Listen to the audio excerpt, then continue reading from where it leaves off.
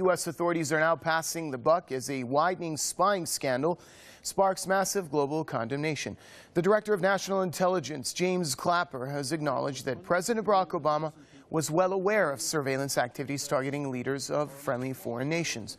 During a House Intelligence Committee hearing, Clapper insisted that the National Security Agency and the CIA cannot tap into any leader's private communications without permission from the White House. That contradicts Obama's claim that he didn't know about the spying.